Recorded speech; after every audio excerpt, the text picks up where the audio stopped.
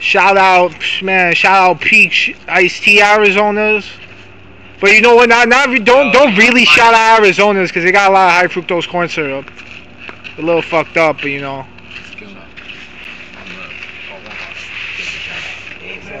Paperboy? How's it going? Hey, good to see you. Extra, read all about it. Paperboy, back in effect, back in the building. I was on my way to the doctor's and I was like rushing out of my door. And I just like, So I have something to say. I've been watching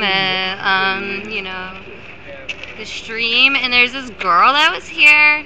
She gave Paper like a special message. I was like rushing out. The net, I think, has been calling her beautiful girl, rose hair girl. That girl is most definitely a shill. Is that what you guys call Paper?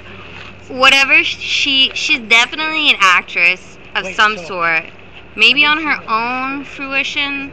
That's what she does professionally. She saw this as an opportunity to get some airtime or something. Or the trolls hired her. Or LaBeouf hired her. Like they basically like say She's up to something. She's definitely up to something. Not genuine. Not a genuine he will not divide us person.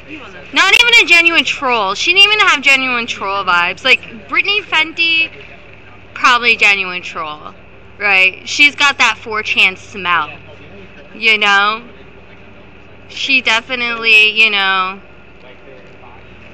time-stamped her tits a couple times. I don't have a problem with that. Except for I did hear that she was underage, so all you pervs better watch out. But I guess you guys like that shit on 4chan. That's like your thing. But that girl, beautiful girl, rose hair girl, she's fake. So that's all I have to say about that.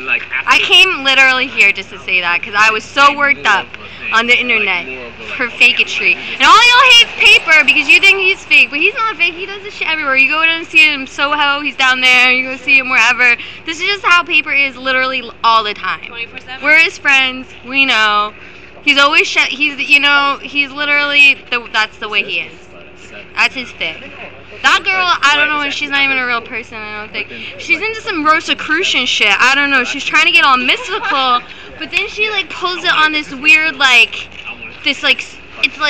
this weird conservative agenda shit, some alt-right bullshit, turning this like actual like mystical shit where this person's about like working and like living and like excelling to like being in the world so that you can advance spiritually, to being like, oh, we shouldn't give people hands out, like welfare is bad. You will not divide us. Like, she's fake.